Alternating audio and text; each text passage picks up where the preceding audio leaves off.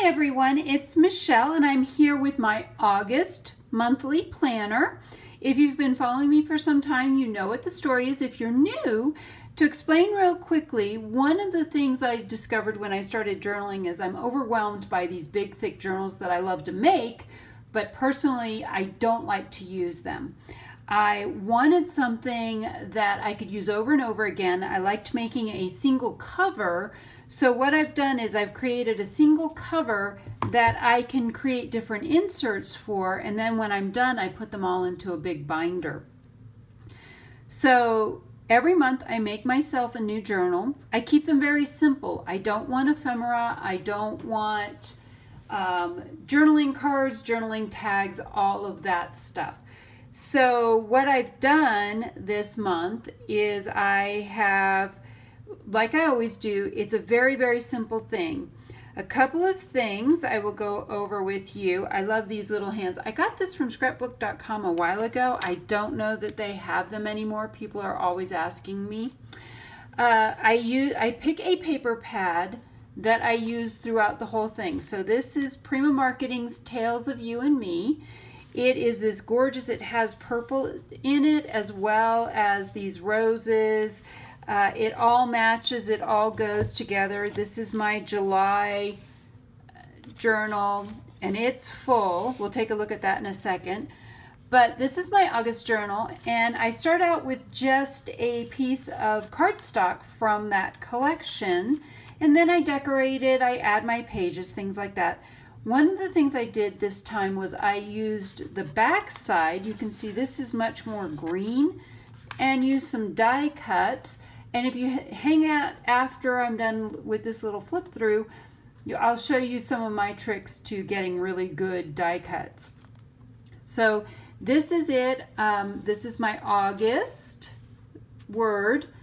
I print that out on clear sticker paper, then put that over top of something. I was in a blingy mood, so I've added quite a bit of bling. And then I also added these two die cuts. All of these I believe are Tim Holtz die cuts. Just kind of love Tim Holtz die cuts. I love this swirl and then a butterfly, and I've added bling, and I don't know if you can see all of that sparkle, but I really, really was in a sparkly mood. The other thing I've done differently is normally I use coffee dyed copy paper. This time I use my acid neutral coffee to dye parchment paper. So this is all parchment paper. It has a very different feel. It almost feels velvety. I wish you could feel this with me, but it's just this gorgeous parchment paper that I did go ahead and copy dye. I used some genuine, this was a real piece of French ephemera that I had on hand. I do flips. So what I do is I leave it very blank and then I will go back in and decorate it. Sometimes I use stickers, sometimes I do fussy cutting and use those different kinds of things. This is an old this one's 1921, but some of these date back as early as 1915. It's a ledger that I got from Susie over at Paper Harbor Co. Love her stuff. I went on a journal ledger binge and bought a whole bunch of ledgers from her one weekend. It was crazy. This is a great book. I love this page. I wanted to add a little bit of color, but not too much. This is the Field Guide to Wildflowers, and that's what I did all of my fussy cutting from. I'll show you my gorgeous pile in a moment. So a lot of it's blank. I add about 4 pages for interest, giving me about 32 pages that I can write on. So tracing paper, love that sound. Another flip. In the center, I've tied a big bow. I may go back and tie some beads onto this or do something like that. We'll see. But I do a lot of my decorating as I go. So tracing paper again. I have that book page. I have this ledger page. And I do have this.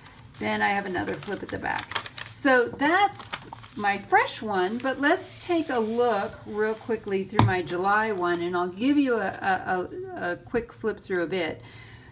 In my class, so I offer a class if you would ever like to learn how to make a reusable book cover, to make your own monthly journals and your own binder. I'll link that below. I do have a class. It's only 35 bucks. It's not real expensive, and I sell it over on Etsy. This, these are all stickers from Planning Janny, and you'll see that as I go along, first of all, I have a date stamp I use a lot, but you can see that I've done a lot of decorating. I've added things. I loved that she had all of these quotes for this month.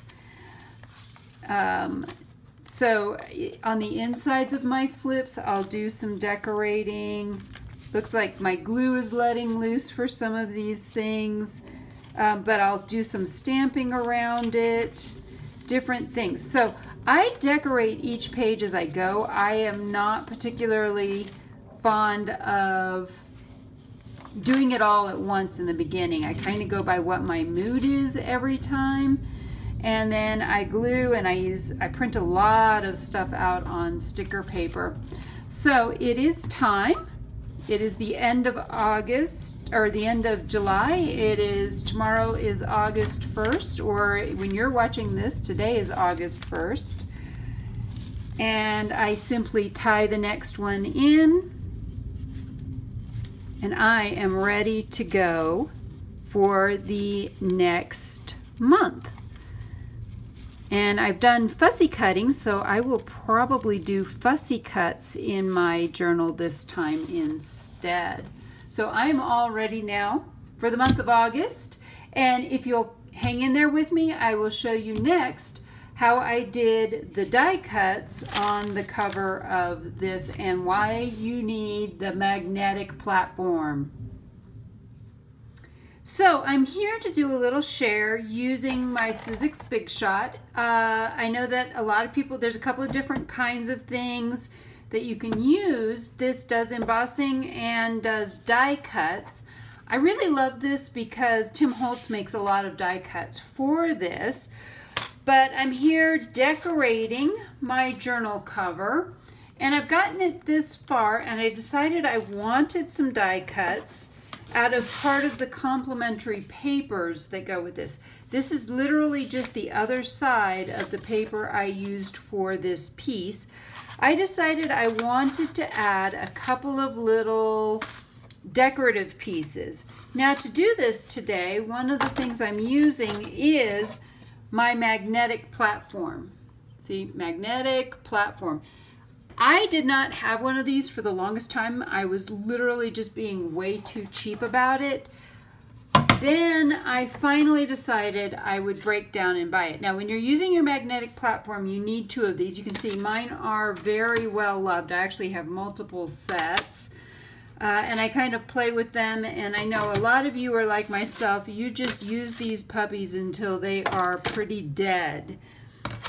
So I'm going to grab a couple of different die cuts out of here, and we're just going to run them through the die cut machine. What I love though about this magnetic piece is that it really holds the die cuts in place. So if you follow along on this, it has what you need to do: your magnetized area, your paper, your ring, and then your top plate. So you need all of those things. I am going to, I think, let's see how many of these we can get on one piece. So we put this down, and then we put our piece on top of it. Now one of the things you'll see is, I don't know if you can see, but this is warped. If I try to lay it on here, it's probably not going to work. So you need one that's fairly flat. If yours are warping, make sure it's fairly flat. We're going to put that down. Then we are going to put this piece down. I am going to, I think, use that. Now see, it's magnetic. That is not going to fall off, but I like kind of the look in through here. Then I want one of these And I think I'm going to go with the smallest one, which looks like it's this one. And I'm going to just put that down. Now, here's the thing. Make sure you are putting, the cutting side. So if you look at these, there's a part that's raised. That is the side that will do the cutting. You want to make sure you're putting that cutting side down. Otherwise it won't work. You won't get anything. Last but not least, I would love to include a butterfly on this. Let us grab a butterfly. One of the things that's really cool about this set is this has the ones where you literally cut out the whole butterfly, or you can cut out all the little tiny pieces and you get the little piece. Today I am going to use a whole butterfly. I'm not sure it really matters. We're going to just do a butterfly this way. And then, so I've used 3 different actual pieces here, but I was able to fit them all on one platform. And so we are going to put the top on this, run this through our handy dandy Big Shot. And if you're familiar with these, they do crack a lot. They make that sound. I like to run mine through one way and then all the way back through, just to kind of make sure that everything goes well. And there we have it. We have our pieces that we're going to use now on the front of this journal. Oh, it looks like I didn't quite cut through this, and that's probably okay. I can go back, and I'm just going to cut this with my scissors.